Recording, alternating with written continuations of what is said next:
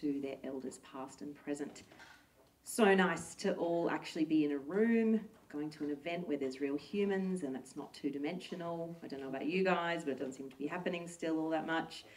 So today we've called it the Connect Sessions because the idea is that we all connect, learn some things, hear from some really interesting people who can offer you some great insights from their lives and their careers, and also for all of you to get the chance to speak to them, speak to each other. Hopefully you'll walk away today with some new insights, some new connections and some new ideas. The way we've structured the day is really just that we're going to be running a panel discussion first to get the creative juices flowing, get everyone kind of talking, get into the headspace. We'll have a break. We can have a little lunch break for an hour, and then we're going to come back and we've got some more industry people coming to join us, and we'll be doing some speed dating sessions.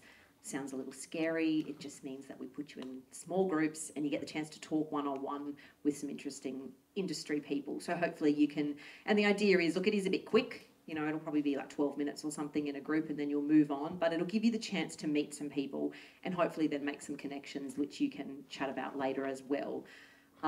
So to start off, we've got a lovely panel coming up on the stage in a minute. We've got Monique Matthews, who's just over there, and Monique is from APRA, so she's coordinated this event today alongside with Kelly Lloyd, someone else from APRA AMCOS who unfortunately isn't here with us today.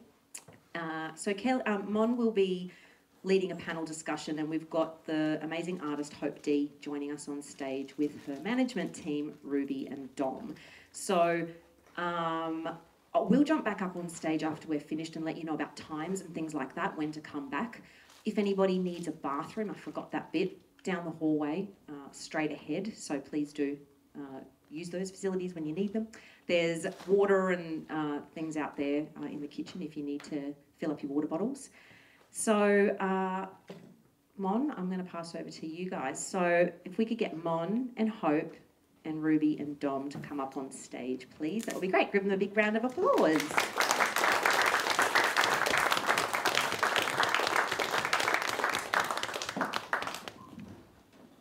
Hi everyone, how are we doing? Good. It's so nice to be in person, isn't it? Welcome. So happy you all could join us. We're super stoked to have... Sorry, no one's actually seen you. Dominic Miller, everyone. I did that on purpose. I'm sorry, it's not everyone. So yeah, super stoked to have you all here. Very excited to have Sunroom and Hope D here. Do you want to do a bit of an introduction about yourselves before we jump into it? Yeah. My name is Hope. I do music. I studied here actually, and I'm a bit of a shell today, so please bear with me. But I'm very happy to be here. That's me. Yeah. Oh, thank you very much. Thank you. I'm Ruby. I'm one half of Hope's management team. Just slide it up, my dude. Dom and I have a business called Sunroom.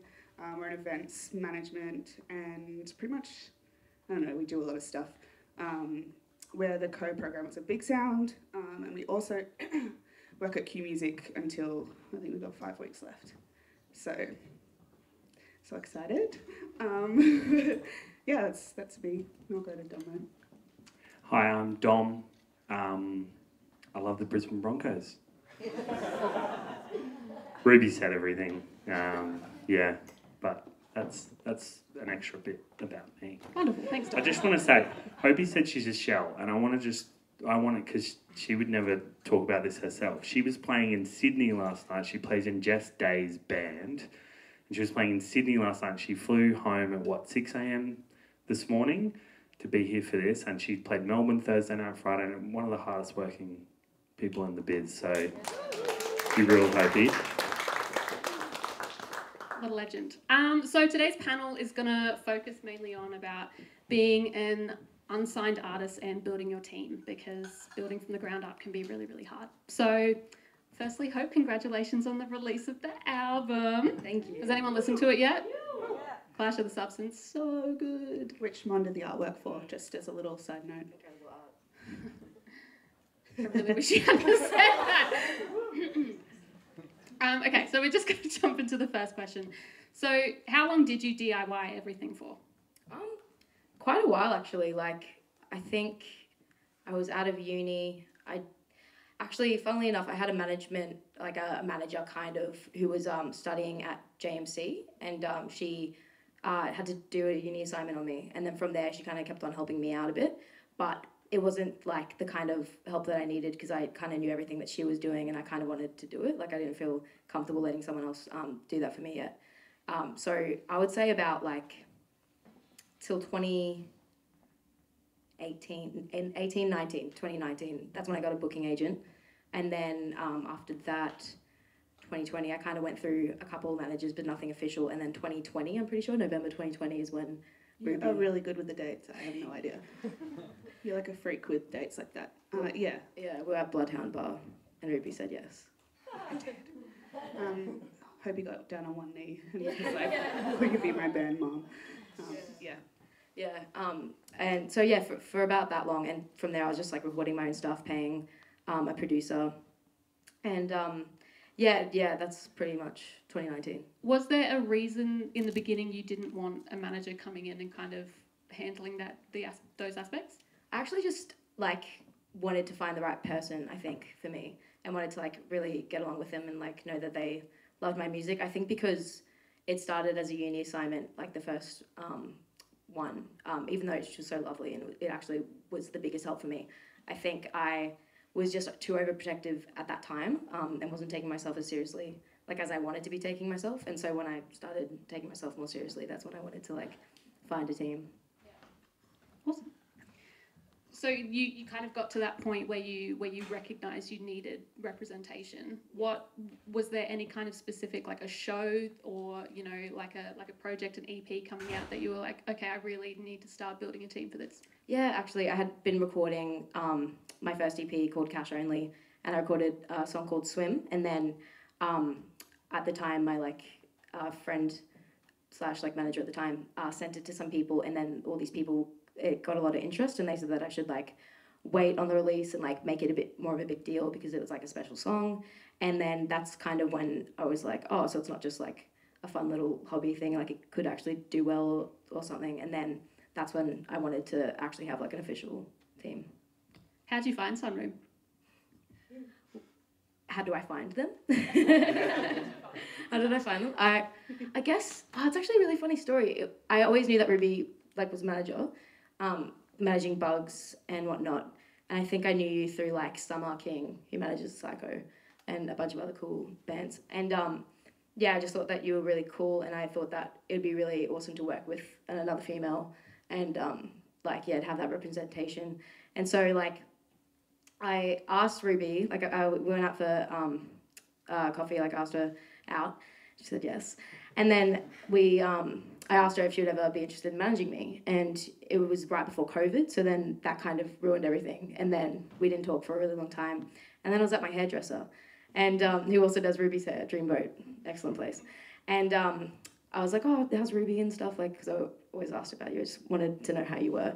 And then I said to EJ, my hairdresser, yeah, I think I really messed things up. I really wanted Ruby to manage me, but now I've got this other kind of manager and all this stuff. And then EJ told Ruby the next time he was doing her hair and was the middleman. And then Ruby's like, oh, I'd actually be really interested in managing you now, kind of thing. And then I texted her in the salon chair. Yeah. And I was like, oh, we have to meet up. Yeah. And I got the text at work, and I was like, oh my God.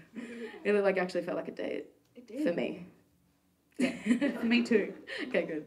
We're actually in love. Yeah, it's the best. But yeah, and then that's kind of how that happened. So it's actually a really funny story like that, I guess. Really is the love story for the ages, isn't it? Yeah. The music industry. Domo and Rubes, can you give us a bit of a snapshot about your experience before you took on Hope? Sure. Maybe like a preview to Sunroom and how Sunroom came about. Yeah, I guess Sunroom's kind of baby-ish in a way. We still kind of operate under Domo's moniker of Bluebeard Music, which was something that he made up, and I was actually his intern for a very long time, and then we turned into business partners. I learned how to bully him, basically. So yeah, we were working separately as managers, and all of our artists that we've currently got on our roster were like split into either Dom or me, and then we were just like, this is silly. Like, why don't we just, combine Sunroom and be us together, because we work way better together than we do alone. Everything that I like, he's great at, and it's vice versa. So yeah, that's where that came from, and then. I don't remember the rest of the question, so I'm going to throw it on. Well, yeah, I mean, Rubes and I have worked together in one capacity or another for almost 10 years. I think it's 9 years this year. And yeah, I first met Rubes when I came, Rubes was studying at JMC. Sorry. Yeah. QUT's like, this is over. We said no mention of other educational institutions. And I actually was asked to come in and mark some assignments, which I used to do as something that would just pay an invoice every now and again. It was a bit of fun. And Rube's presentation was really great. And I said to her, like, it was like a business plan. I said, if you ever wanted to actually do that, it wasn't just an assignment, like, I would be happy to help however I can. And then she needed to do an internship for JMC. And she was like, all right, this guy, can we keep running into each other at gigs? And he keeps being like, seriously, I mean it. Like, Genuinely. if you really ever want to do that. And she was probably like, I don't. And I was like, yeah, but if you do. I see Dom do this to other people now. It's really hilarious. And yeah, and she was like, I'm forced to do an internship, and you're the. It was either that or write a giant thesis, and I was like, yeah. So then we started working together, and yeah, it was just pretty much from there. It was like, from day one, Rubes was amazing to work with, and then we became very collaborative as we moved on, and then we started working for a national agency called New World Artists together, and we were working together in that. We sort of were working for someone else together, and then we both left New World Artists and both went to Q Music to work on Big Sound and Queensland Music Awards, where we still are today, and we've worked very collaborative on that. And then, yeah, as Rube says, we sort of hit a point where we went, we're both doing the same work.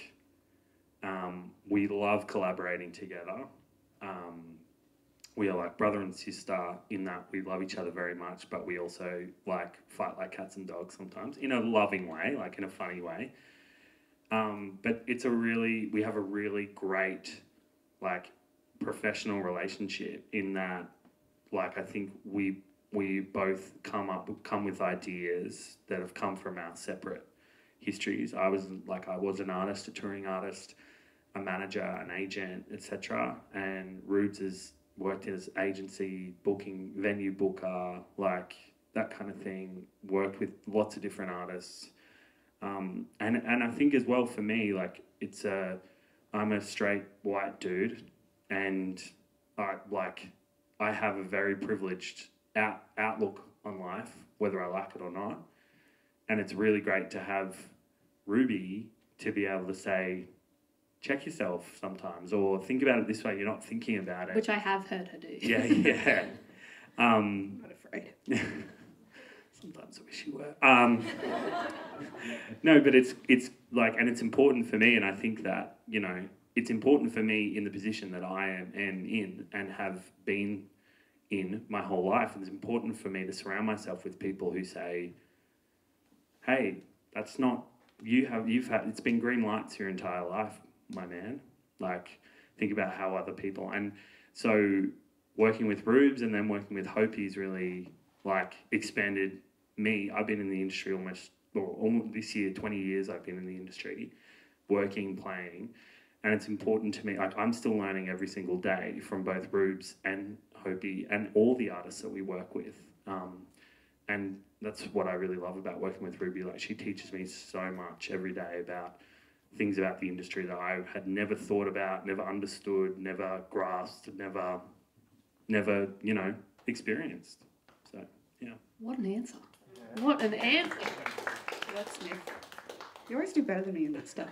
Like every like sappy Instagram post that we, not sappy, but like every like inspiring post that we have to post about, not have to, that we post about our artists being like, oh my god, this release is so cute. He's always like, I'm like, yeah, I fucking nailed that. And this dickhead like pulls score like, and the 7 best years ago. Yeah. stuff ever. And I'm like, fuck. What a team. Love it.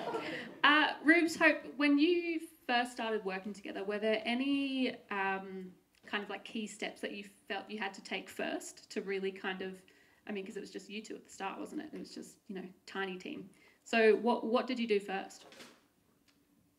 It was really important to kind of like, initially, whenever I take on a new artist, and Dom does this too together now with me, but we kind of like plan out exactly what their goals are, from like huge giant goals to really tiny ones, and that kind of informs the plan really. It was we kind of had to follow a bit of a structure already because Hopi was in the middle of releasing an EP, so we kind of had that to go forward with, and I think she already Can you share some of those goals with us?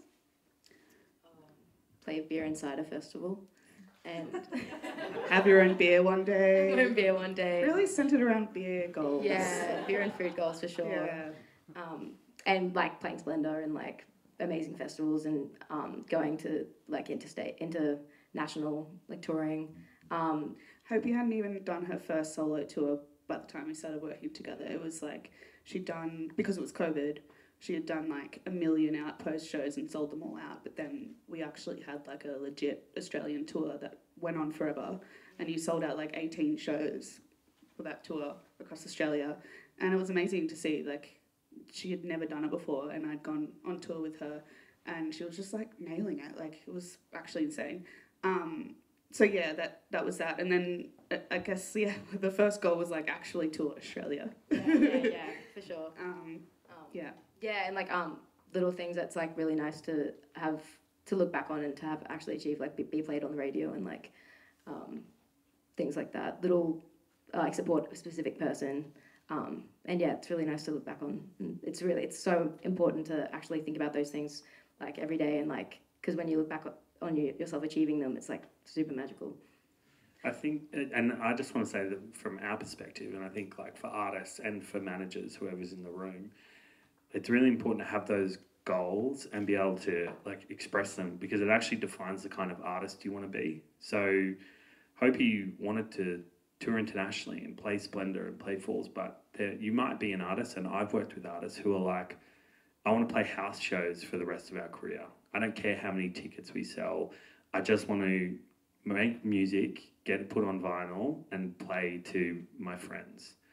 And as a manager, that helps us go, okay, cool, I can see what the things that I can do here to help you achieve those goals. And it might also mean for us as managers, we go, I love that and I love your music, but there is no point in me taking 20% of what you do, what you make, because you can do all that yourself.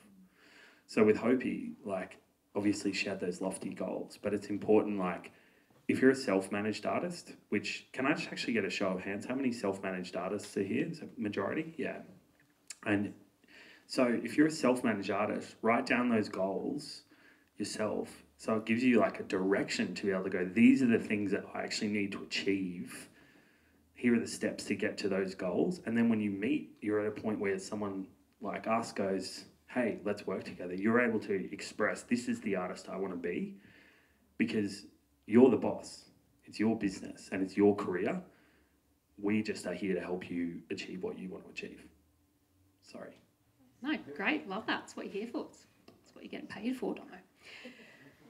So, I'm getting paid? Paid in snacks.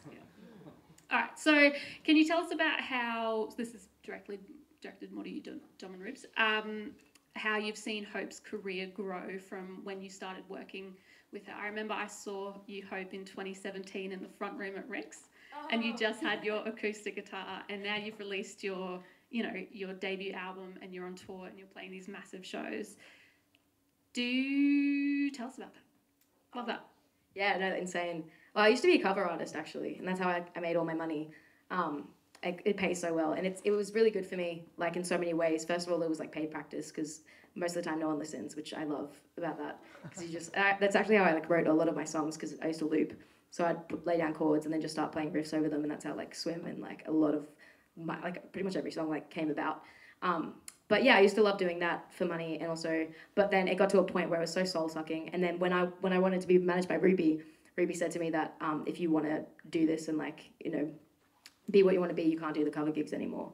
And it was so nice to hear that as well. And I remember doing my last one, and it was just like the biggest weight being lifted off my shoulders. Nothing bad about doing cover gigs, they're amazing and it's so fun, especially when you interpret the songs yourself, because that helps you grow as well.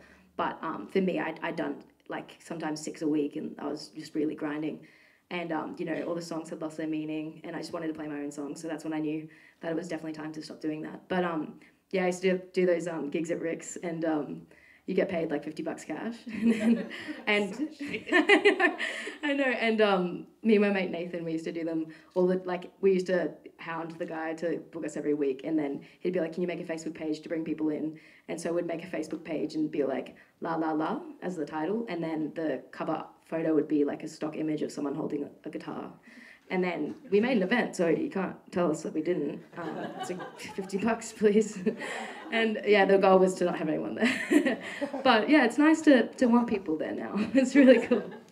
But yeah, it is insane to like go from that and to have a bunch of people not listening to you, like just in a bar or a cafe, to having people actually turn up for the songs that you wrote.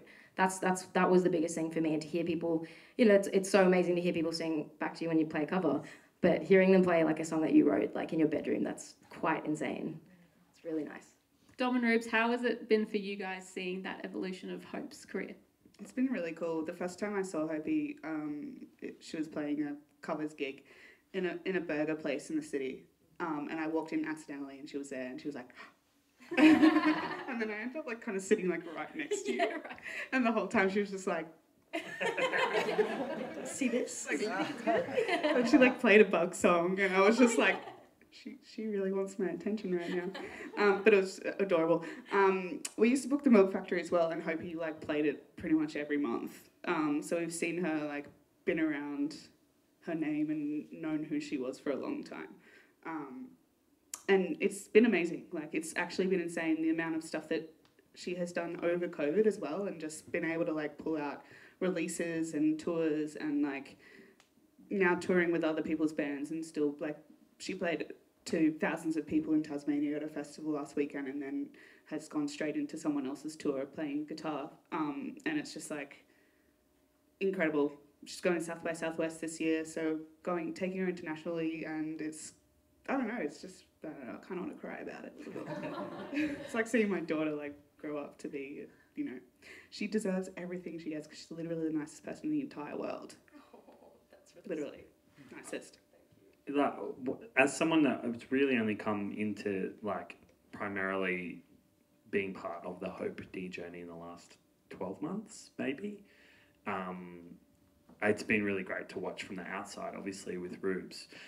But to me, Hope is the absolute, like, I say this a lot, obviously I do a lot of Q Music workshops. I see a few familiar faces from those here as well. And what I always say is you got to walk before you can run, but you got to crawl before you can walk. And Hope to me is the epitome of why that is such a good thing to remember. Hope's been doing this, like if you speak to the media or to radio, they'd say, brand new emerging sensation, Hope D is just finally, it's like... She's been slogging it but out for years. Hope's been slogging it since what, 2016, 2017, Hope? Yeah. for sure. And so that's like, that is now 6 years, 6 or 7 years. But the thing is that Hope started small. She learnt her craft. She did the covers gigs. And then she built to smaller venues, started doing the Milk Factory every month. And then when, as Rubes say, you see her playing with her band, she now plays with a full band. And when you see her playing in a full band in a major festival in Tasmania to thousands of people and just killing it, I immediately go, that's someone who knows their craft. She knows how to use the crowd. She knows when to pull it back, when to bring it up, when to use the dynamics of a song. And that's from what she's learned by slogging her guts out over years. But I want to also bounce off what Rube said. Like, hope is, I've worked with many artists as both an artist, self-managed artist, and I've never come across someone who is so grateful for everything that she achieves. And I probably am going to get emotional because I do that. You guys cry a lot. I do cry a lot. But the point is, to me, is that, like, Hope at every point of her career will stop and say, how cool is this? I'm so grateful to be here. I'm so fortunate. And there's a big difference between the artists that I've worked with who don't do that and the artists who do that. The artists who don't do that get 3 or 4 years in and they go, language warning, fuck this, I'm out. I don't want to do this anymore, this sucks. Because they're not able to turn around and go, oh, like, look at all these amazing things that I've achieved in the last 3 to 4 years that I never thought I'd be able to achieve. And now I'm achieving more. And that's incredible. And we have a real problem, and I think it's an evolutionary thing in our brains as humans, to be like, you hit something and you go, okay, what's next? What's next? How can I get bigger? You know, or it's also unfortunately the capitalist system upon which we all live under, but I'm not going to go into my manifesto right now. You can look on my blog for that. But everything's like grow bigger, and it's part of what we have to do. But if you don't sit and appreciate the really great things you're doing, and also appreciate the fact that you are so fortunate to be able to do them at all, then you'll end up like a lot of, unfortunately, like sad and bitter and twisted musicians like me. I could have beat something, man. Like, but appreciate what you have, and I think Hope is the best example of that. Last weekend, she just kept saying, like, we're so lucky to be here. I'm so lucky to have these people around me. I'm so fortunate. I'm so lucky. She said it about today, this morning. Yeah, Literally, absolutely. Whereas, you know, Gang of Youths had 4 bloody demountables and they were probably still complaining they didn't have 5. They had their own Wi-Fi network at the festival. It said Gang of Youths Wi-Fi. I'm not kidding. But they're actually really nice people. I don't think they were complaining at all. Yeah. Did I answer a question then, or did I just He just went create a through news Instagram. manifesto? Yeah, you answered a question really, really well. Bringing it Hashtag back, blessed is what I'm saying. bringing it back to, you know, the aspects of working as a team. Tell us about how you discuss strategy day to day. Is that something that, you know, that you as Sunroom takes on, that I hope you just provide ideas for and then they kind of take it and run, or is it more collaborative? How does it work on a day-to-day basis? Yeah, I'd say that I like come up with ideas and whatnot, and you guys like make it happen and like strategize it like really well to points that I can't, which is super awesome. And it feels really collaborative, and you guys have amazing ideas because you know like my vision and you know everything that I enjoy and like want to do and stuff. So it's like a really good direction, and like yeah, like I know that you guys just talked about this, but that's so lucky to have you guys. It's been like the best thing ever. Yeah, very grateful, and I think it's like very important to have like the right team, because I do see like bands, I know this is going a bit off, but like bands that have managers that they don't really gel with, or like I don't know, it's something that I've been seeing a lot recently, but like to have managers that are both like my best friends and my mum and dad, and it's like it's very lucky, and I feel like that just makes it so much easier to be in the direction that I want to be going in. We have a text thread as well, which is really handy, that we just like text all day, even if it's like pee pee poo poo, or like, which is Hopi's favourite thing to say. We just talk all day, every day, which is, yeah, it's how we get to know each other so well. I think we, in this industry, have a lot of trouble with boundaries in terms of professional boundaries and times and that kind of thing. And I think, unfortunately, the way that this industry is set up, those boundaries that a normal person would have are just not able to exist, because you're dealing with someone who is creating art and doing creativity, and it's not like you're dealing with someone who is making, you know, hammers or something, and you're the hammer manager. You're dealing with someone that you're taking something that, and I was talking about this with one of our other artists this week, Asha Jeffries, because she's about to sign a big worldwide deal, and it's a and a label deal, and she's entrusting her art to someone whose entire purpose is commerce. And what we really struggle with in this industry, I think, is that juxtaposition between art and commerce and having to combine them, because we create art for love and because we are passionate about it. We don't create it to make money.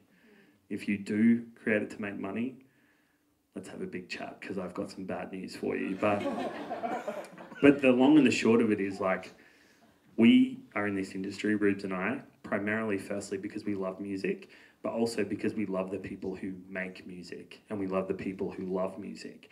And we love Hopi like she's our own daughter, but she is one of our best friends. And that's probably not entirely healthy when it's a business relationship, but it also gives you some of the biggest highs and genuine amounts of love and feeling and, you know, that you can experience. And when you see someone that you love experiencing something great, it makes you feel great, and it makes it all worthwhile.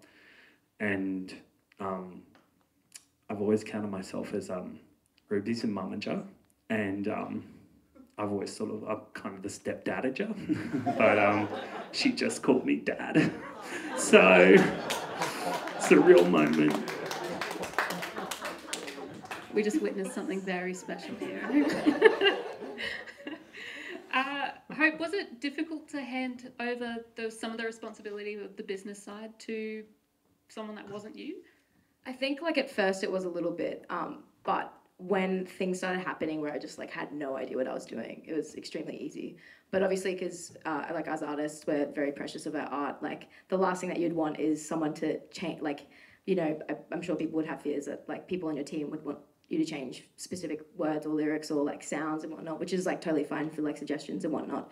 But it would be really easy to take it personally, and like, you know, if they're trying to change it to a terrible extent, then it's not really your art anymore. But I think like it got to the point where I was like super happy and comfortable with it, and yeah, the taps just got too much. And taps is like when you go on your laptop and you tap away doing admin work and replying to emails and looking up the closest restaurants and stuff.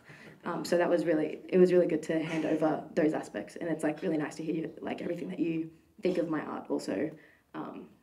Yeah. I think just to add on to that, like Hopi we've taken a lot of responsibility out of Hopi's hands, but she's also across everything and can ask questions at any time. And I think that's really important for self-managed artists. When you get a manager, if they don't want to like be like lay everything out on the table and tell you everything that's going on while it's going on, that's a red flag. Because as much as it's like probably really appealing to be like, I'm just going to make some songs and like go on tour and stuff, like I think it's really important for you to remain a really like imperative point into your business. You're the CEO of your own music and your own, like, this is a business at the end of the day when you want to make money from it, as much as that's gross. So you still have to be, you know, across everything, and Hopi is very much across everything that's she wants to be. Yeah, always remember you're the boss. Like, when it comes down to it, Hopi is our boss. Well, maybe I don't want to tell her that. But it's Hopi's business, and if we don't want to do something that she wants to do, well, too bad for us. We can give her the advice and say, well, this is the reason we don't think this is going to work, or we think it should be done differently. But if Hope says, don't care, this is important to me, then it's also our philosophy, how we work, is, and probably Rubes more than me, if I'm being honest, like being more like, shut your mouth, this is what the artist wants, we're going to do I it. just love telling Noah shut Yeah, yeah. I say, good morning, Rubes. She says, shut your mouth. And this is for all three of you, because I think it'd be interesting to have, you know, a songwriter performance perspective and the management perspective. For the people here who want to start building their team, maybe they haven't yet, maybe they're starting to think about it. What are the top crucial things that you think all artists should be thinking about before they start to build their team?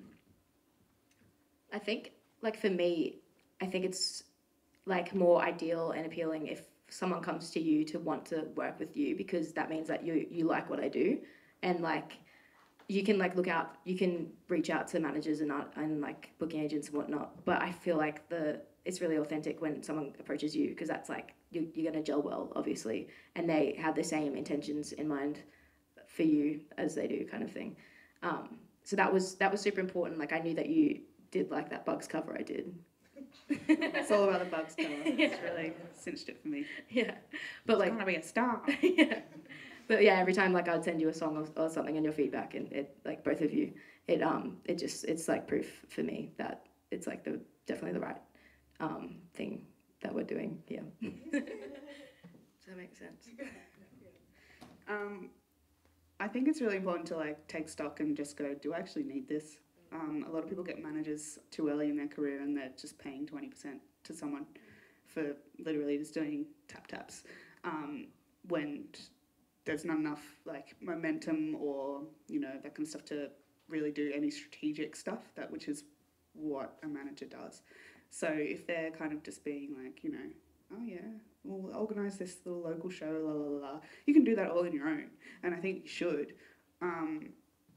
It's imperative for you to know exactly what a manager does, so then when you get a manager, you can check up on them and be like, hey, that's not right, I feel weird about that.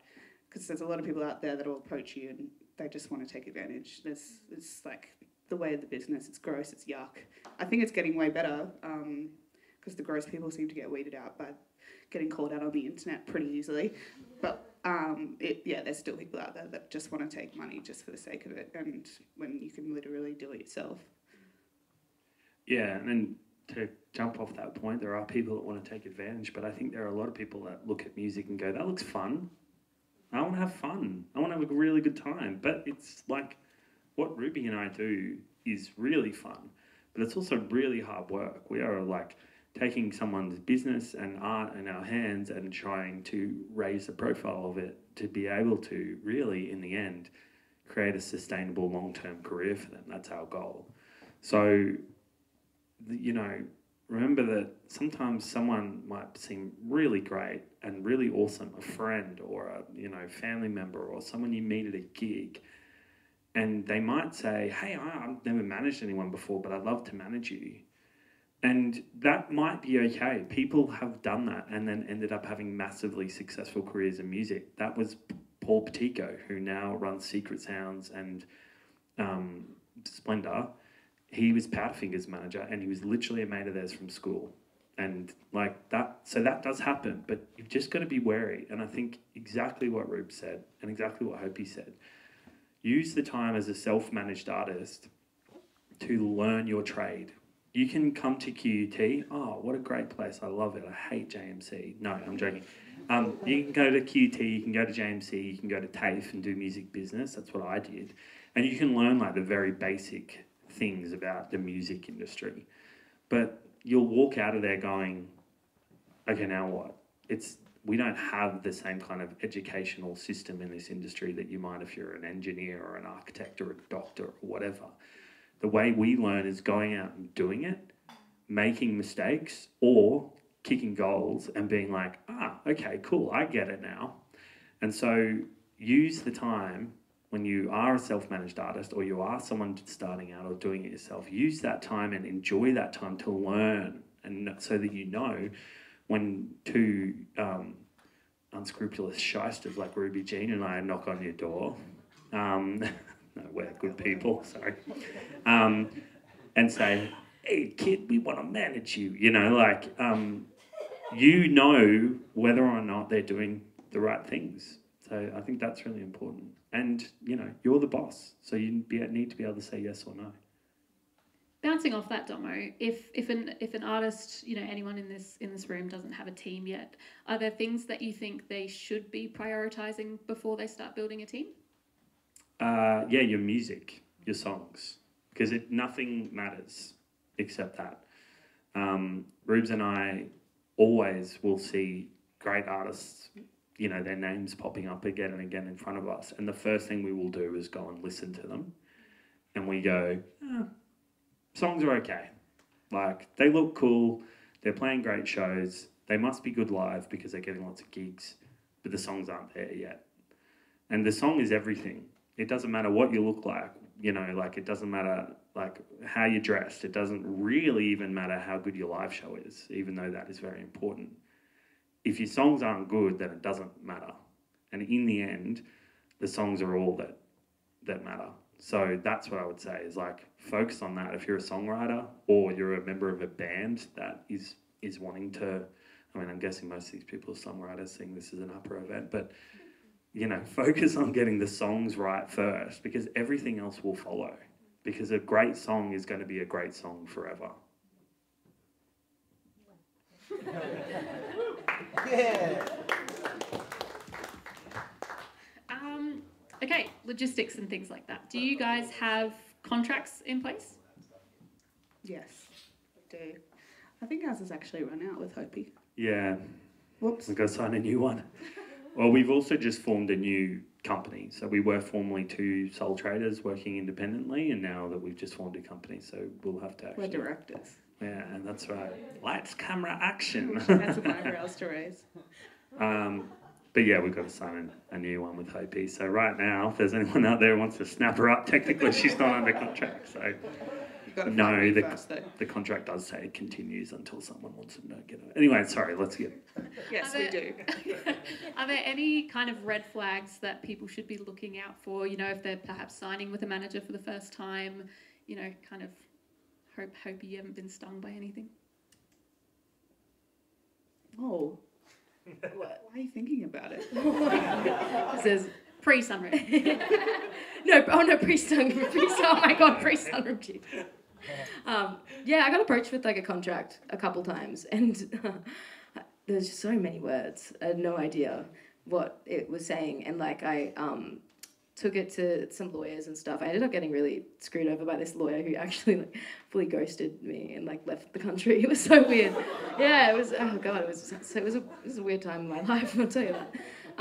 But the red flags were that I didn't have someone to like read it, I guess, and like sign with it. And for this one, like this contract, this management contract, not you guys, didn't feel right, and that was a massive red flag. It's like you're signing away.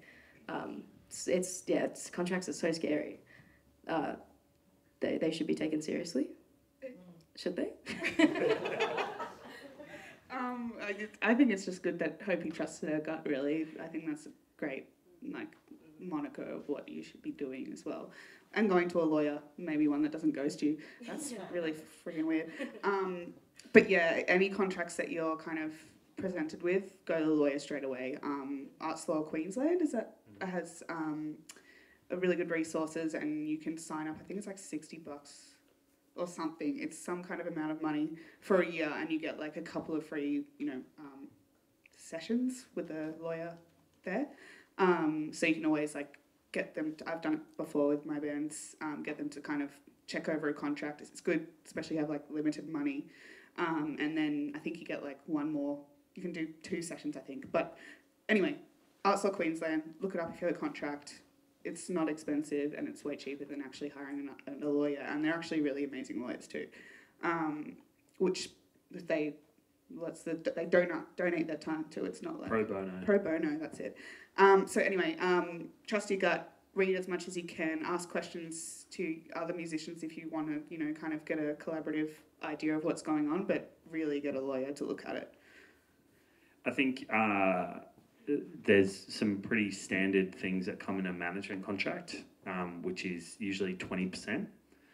Some managers ask for 25%, but that's like your John Watson, Paul Patico, Danny Rogers, the guys and ladies too, who have been to the highest levels, like Gautier's manager is Danny Rogers. I think he asked for 25%. So you kind of go, all right, maybe it's worth it, because of connections that he might have.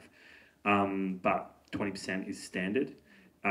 Usually it will have anywhere up to 5 years time frame, sometimes down to 3 years clause. They should never have any of your commission or percentage or royalties in perpetuity. It should always just be in the term of that contract, except there is a thing called a sunset clause, which is if you finish working with someone over the next, usually it's somewhere between 3 to 5 years, the manager will get a smaller percentage every year of things that they worked on. So if they worked on an album, they might, in the first year off not working together, get 15%, then 10%, blah, blah, blah. And that's just to recognise the fact of the work that that manager put in, because they only get commission. That's the other thing I want to say. It's only commission. There will be managers out there who will tell you they need a flat fee per month. And that's fine, they can ask for that, but you can also say no. If they want to sign you badly enough, they will sign you for a commission fee, because it's about investing in your career, right? And if they don't like that, cool, go get a job where you get paid a wage. The other thing I will say as well is always ask for a trial period. We automatically put into our contract, so we have a 6-month trial period, and to be totally honest with you, that's to protect us as it is as much to protect the artist. Because if our values aren't aligned, if our goals aren't aligned, we will know that within usually a couple of months. But 6 months gives it enough time that we might be able to sit there and go, you know what, I think you're great, but we're just not the right managers for you, or vice versa. So that's really important as well. And I want to reiterate what Rube said, because it's really important. Ask your peers, ask everyone in this room, hey, have you heard of this person? Have you worked with them before? Call other managers you might know. Email Ruby and I. When I started out, I've been the person sitting in these chairs in this room before. Same. And when I started out, managers that I respected, which obviously I am not one, but there are other managers you probably respect. I was going for a joke, but you all just stayed silent, so I felt really pathetic. I reached out to them and they helped me, and they would have a 15-minute coffee or a 30-minute coffee. Josh, I know we owe you one. That to say, hey, well, have you thought about this? Or it might be a thing of going, hey, here's my contract. Would you mind having a quick look at it? And a manager will usually within, 10, 15 minutes be able to go, nah, this is dog shit, or whatever. That's not an official industry term, dog shit. That's another term. But they're not recording this, are they? But yeah, well, that's how everyone lifts each other up, The rising tide lifts all boats. And if everyone helps each other, we don't have a lot of collective bargaining power as artists and as an industry, because everyone just works for themselves. But what we can do is we can help each other up, we can lift each other up, and that will lift everyone else. And it will give everyone else the knowledge and expertise they need to be able to succeed.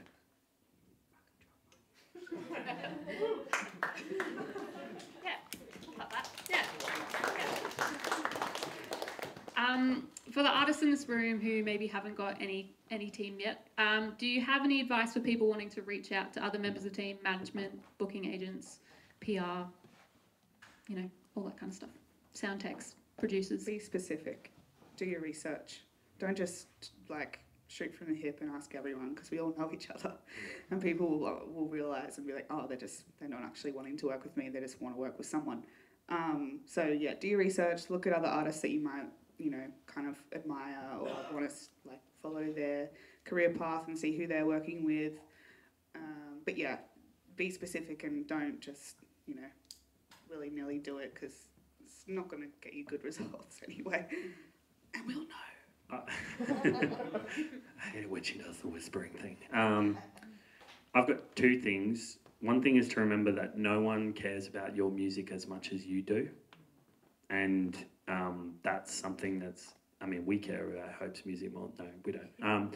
But that's something to remember, especially now, if you are looking for a team, but even continuing throughout your career, because it is your music and you should care about it more than everyone else. So that's the first thing to remember. But it's also important to remember that when you go to people, no one cares about your music more than you right now. So remember that the passion and love that you have for it, others may not share, and that's okay. That's allowed. The other thing is be really respectful of people's time and expertise.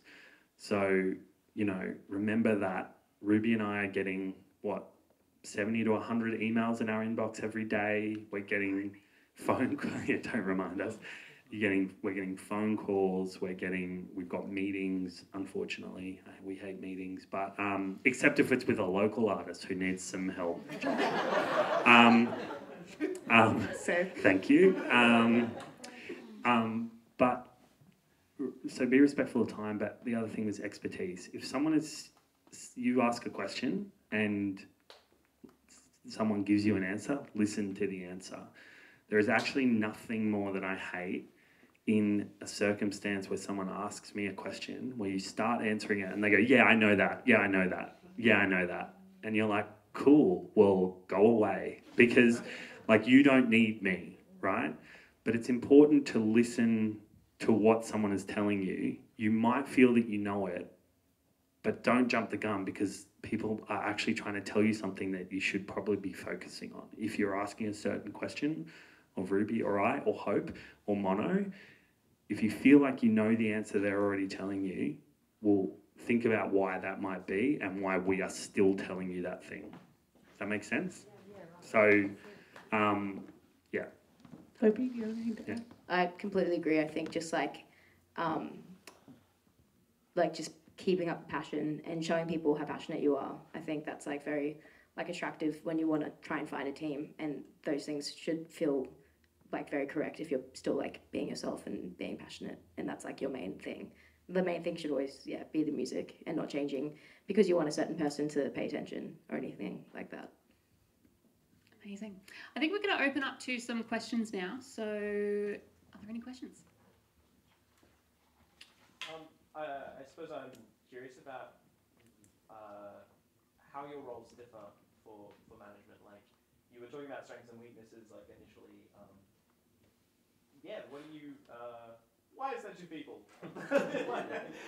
What's with the two people? Do you want to take this one, Dominic? Sure. There's two people because the way that we work anyway, we are very collaborative, and I don't think everyone necessarily works well that way. But in every part of my life, I'm always saying to people, what do you think about this thing that I'm doing? You know, it's just who I am. But I think as well, like, we work really well together, and we work really collaboratively. I think it also allows us to cover more ground.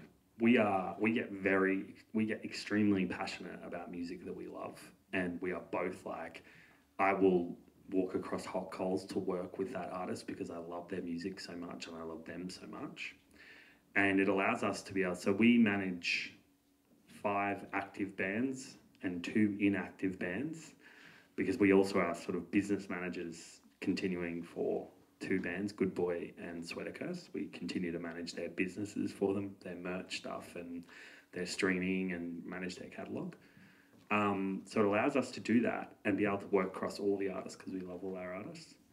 I think we also sort of, I guess unofficially, you've asked a question that we probably are also still working through live a little bit, where we kind of take the lead on an artist a little bit. And it's just naturally, I think, one of us will naturally take the lead on an artist and the other is there to, like, do the work and get things done. But also, like, co-manage and assist the other person in things that they need done. Yeah, and we've also got, like, business-wise, structurally, I usually do a lot of the stuff that's on ground with artists. I go on tour with them. I do a lot of, Logistics, booking flights, booking ground transport, accommodation, making sure they're all okay and comfortable. So I do a lot of kind of stuff that's directly with working with the artists in a live perspective, or, I don't know, having them cry on my shoulder, etc., etc. Not that Dom doesn't do that, but Dom. But I also cry, so it's a bit, when there's 2 people crying on each other's shoulders, it gets a bit... He just cries, yeah. And Dom's more of the kind of, like, he takes care of a lot of the financials for the business, he takes care of a lot of the contracting. He's very, I'm not good with money or numbers, so he's more of like that right brain type of guy. I guess right brain and left brain in a way. And Dom's also like, he's more of a adult than I, so I have more freedom to be able to go on tour for a period of time, whereas Dom has more responsibilities and stuff like that. So Yeah, and I think like we then also are able to collaborate on the bigger stuff. So like it allows us to split the day-to-day boring stuff down, but then we're able to go, hey, let's talk strategy together and sit in a room together and be like, what does this artist need and want and blah, blah, blah. two brains are better than one. Yeah, basically. totally. And we're not like charging Hopi double because there's two people. It's still We're not? the generic 20%. So she's getting double the person for the same amount of money. Yeah, and I know this has been a really long answer to a very short question, but we also do event stuff. So this is another really important point to make is like your music business, unfortunately, doesn't just work usually on one income stream. It needs to work on multiple. So another income stream for us is event programming. So we co-program big sound showcases every year. And then we also do all the Gallery of Modern Art up late stuff, and that is fully collaborative. So we work together really like totally collaborative on that. So that's another reason why I guess it's just easier. And final thing, talking of boundaries, it means that like, for example, later this year, like I'm getting married, sure. Oh, thanks. Pause for applause. But I'll be going on my honeymoon, and it means that I can know that for that period of time, Rubes can be like, okay, you just enjoy your honeymoon. She doesn't know this yet, but I'm going for 2 months. No. But you just go and enjoy yourself, and vice versa. Like if I was ever to get sick and, you know, like have COVID or something and knock me about for a week or whatever, then I know that Rubes is there just to take care of everything. So it's good for boundaries and having a good work-life balance. What is that anyway? Have we got any other questions? Yeah, sort of just adding on to that, how do you go with the difficulties that you face and like overcoming them, obviously managing so many projects, like, you know, say post album and tour and that at the same time as Ash's label deal as well as all of the Q Music stuff and whatever else. Like, it's a lot on your plate. As well as a Void single yesterday. I did the planning. Last year I planned at the same time. Didn't know. Just happened 3 tours at the same time, and I was like literally flying from tour to tour being like, is everyone okay? But that was my own dumb fault. Well, it's precisely why we're quitting Q Music, because we don't have the time to have 2 full-time jobs, and we are literally at the moment just like, burnt.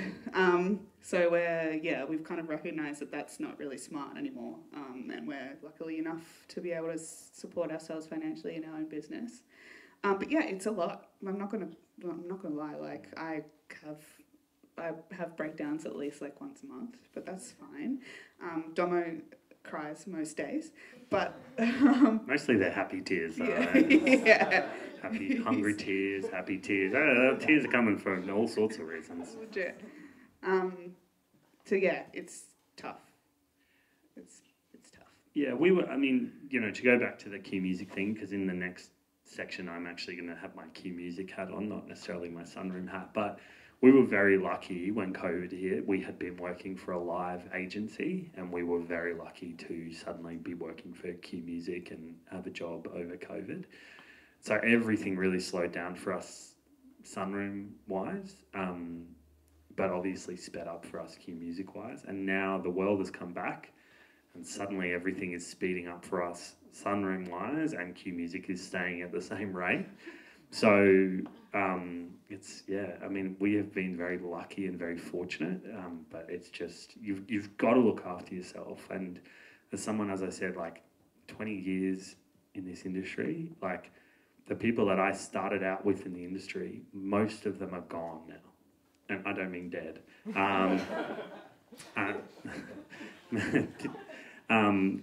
They got burnt out and they left. They wanted to have families and buy houses and, you know, like live a normal life. But they couldn't do that and also balance music and live working in music. And that's artists as well, I will say. Like that's a lot of artists, it's a lot of industry.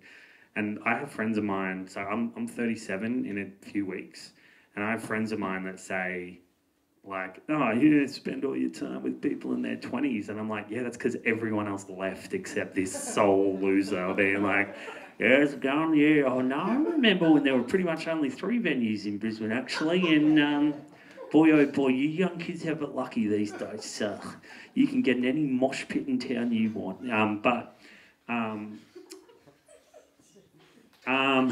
but you've got to look after yourself because, and I think I always tried to prioritise that. Like I've always tried to prioritise having a work-life balance, setting boundaries, you know, as much as possible. But also, yeah, I suck at it. yeah, I suck at it too. I suck at it too, but I can't work anywhere else. I literally don't have the qualifications. But also, like, I couldn't. Like, I just love this too much. I love working with people like Hope, and of course love working with people like Ruby and Mono and like all of you. Like these are my people, you know, like, so I couldn't go anywhere else. God, shut up me. Alright, we probably have time for one more question. Then one more. What? Oh, there's 3. Dom can just like do speed round Yeah. instead of Yeah. talking. And here's the thing. No. We'll do speed round questions. 3 Alright. questions, ask them all at the same time. Just on the topic of like expanding a team, would you guys be looking to get like a booking agent before getting a manager, or is there some sort of way that you would go about it? Like obviously you want like people to approach you and all that, but should you be reaching out to booking agents to try and get more work to obviously get on like a manager's radar or something like that? I mean, Hopi kind of did that strat. Yeah.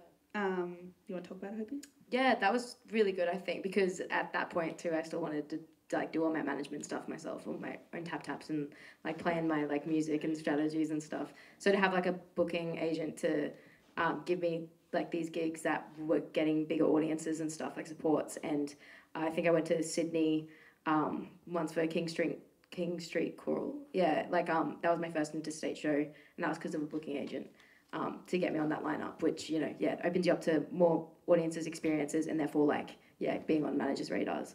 I think that was really good. Like, yeah, I think that was like a really good way for me, but that also just happened by chance. Yeah, I guess there's no right answer. Yeah. It depends on where you're at, really. There's so many variables. You could genuinely like manage yourself forever and just have the rest of the team around you. I mean, a lot of artists do that. Club sport. It's literally the only thing people I can think of right now. But there's a lot of artists out there that do that because they're just like, well, why? This is my full-time job. I don't want to give my money to anyone else, and we can just do it all ourselves. So yeah, there's no real right or wrong answer. I'm going to keep it quick.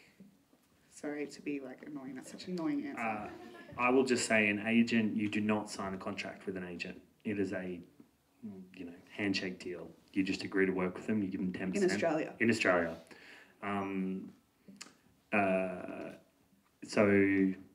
So that's a good thing. So you can always sign with an agent, and if it doesn't go well, 6 months, be like, see ya. And if you get a manager and the manager's like, I hate that guy, yeah, then you can go somewhere else. Yeah.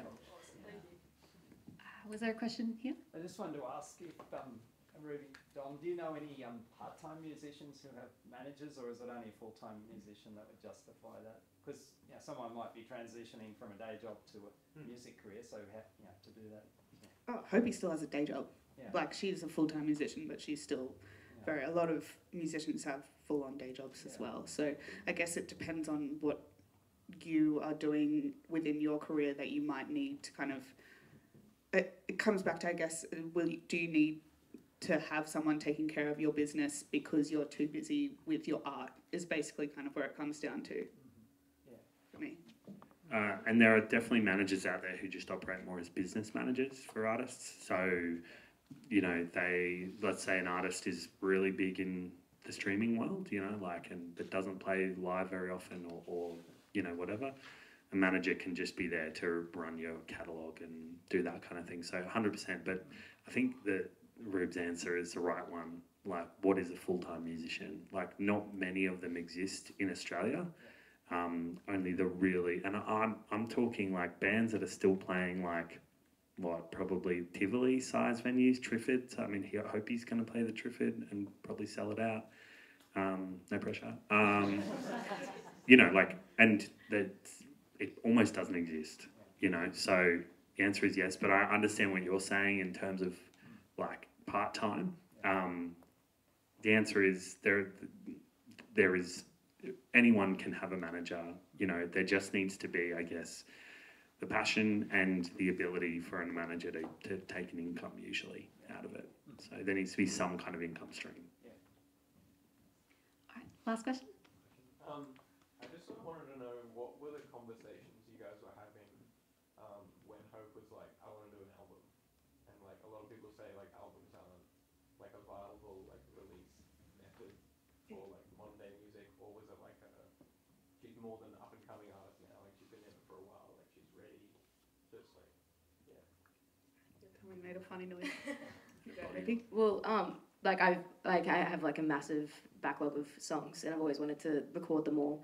But then I released an EP in 2021, and then I was fortunate enough to win the Carol Lloyd grant, and then that gives you $15,000 to either record an EP and tour it, or record an album. And I was like, well, I've just done an EP, I guess I have to do the album. So that's how that kind of came about, and I was so lucky to get that, to be able to do it. That kind of just answered that question, like that. It was definitely time for me too, and I really wanted to make like a collection of songs. But I totally understand. I know like a lot of artists don't want to release albums because our attention span is so terrible because of TikTok and social media. I can't even read anymore. It's so bad. Legit. Yeah, I can't. Oh, it's just TV shows and Netflix for me now. But yeah, but like, you know, like either way is totally fine. Like if you just release singles or EPs and stuff, people listen to whatever they want to listen to, you know. Yeah, I mean, it depends, I guess, on what you're writing. We've encouraged people to, like, not luckily, but because you're amazing, but Hope's had an amazing catalogue of music, and we kind of saw it all together, and we're like, hell yeah, you're going to do an album, my dog. And it was awesome that we got the Carol Lloyd grant to help with that. But there are points in other people's careers that we've said, hey, this collection of songs that you want to mush together isn't really something that you should be doing. It might just be a waste of money. So we go, why don't we do an EP, and we do like the greatest songs out of it. So it really depends on what you're writing and where you're feeling. I feel like you'll only ever have one debut album, so it's a moment specifically within the industry. I know that we kind of run off of singles, like commerce of singles, and singles at King because of exactly what Hopi was saying, but you'll only have one debut album, so you want to really make sure that you're like ready to go, and it's got, you can't waste it basically. So that's kind of an answer as well, I guess, if you want to. Yeah, it's a real statement within the industry to release an album, and the importance of the album is getting less and less to the public.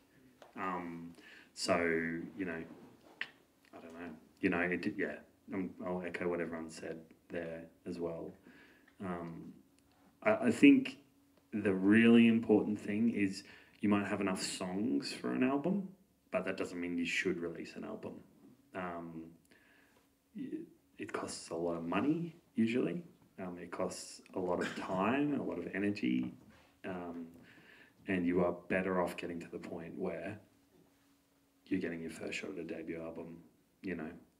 But if you're like a pop artist or an electronic artist, like those worlds don't really care about albums. But I think everyone in this room probably cares about albums. And to come back to the point, it's about your art, it's about your creativity. And it's probably important to you to release a body of work as an artist, but there are strategies to make both work. Be releasing lots of singles and still release an album and make both work, and it's just about the strategy that you form around it. Can I add one quick? I'm so sorry. I'm sorry to be a dom about this, but we had we manage a band called Void, and they've been sitting on their album for a little while, not that long in the grand scheme of things, but they're like, we need to get this out. I just can't. I just need these songs out straight away. And we're like, we've been trying to chill them out for a while, and they've only just started kind of releasing singles from the album, but that you'll probably feel that too, like the need to get something out, and I'm sure, and hope he has felt this exact kind of feeling, but there's points where you just got to go, wait a minute, is this strategically the right point for me to release, or am I just wanting to get my songs out because I just want to release them out? And sometimes it's just like not the thing to do. And waiting, kind of, we've made Void wait like another 6 months before we even started releasing, but it's worked exactly the way we wanted to, because it would have been a waste, you know. So there's that also, that you have to battle against yourself to just want to get something out, but just chill maybe sometimes and just kind of take stock of where you are in your career.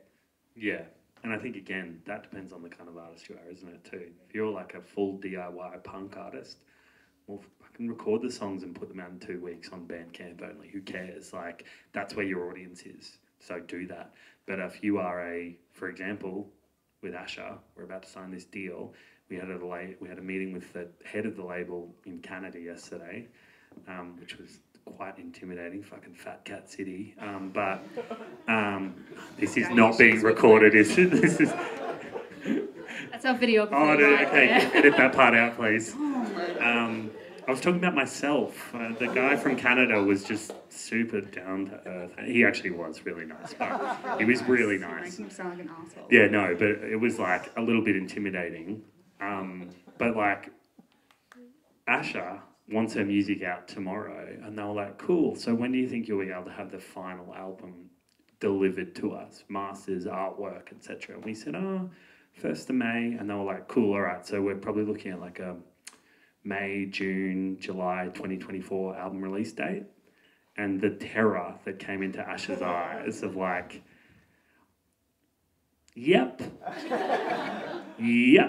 sounds great to wait over a year until this album that I'm so want the world to hear is out. But when we then went through, hey, Asher, here's all the things that we will need by the 1st of May, she was like, do you reckon we could push that date back a little bit? Or, you know, so it's important to wait sometimes. I couldn't think of it. In summary. Nailed it. All right, that's probably where we're going to leave it before the lunch break. So everyone, join me in thanking Hope, Rubes, and Dom. And Mono too. Big thanks to Mono. I will just say as well that we're lucky enough to have Hope be curating our 321 sessions in April, which all of you lovely RSVPs will get an invite to apply to. So if you're interested in doing a cool songwriting session curated by Hope, then feel free to apply for that. It'll be at 4000 Studios in the Valley, which is pretty cool. But yeah, stay tuned for the afternoon roundtables, and yeah, we've got people from Gyrostream and 4ZZZ and the team staying on as well. So yeah, we've got some snacks out in the kitchen. We'll see you in an hour. 1:40. 1:40. Let's do 1:40.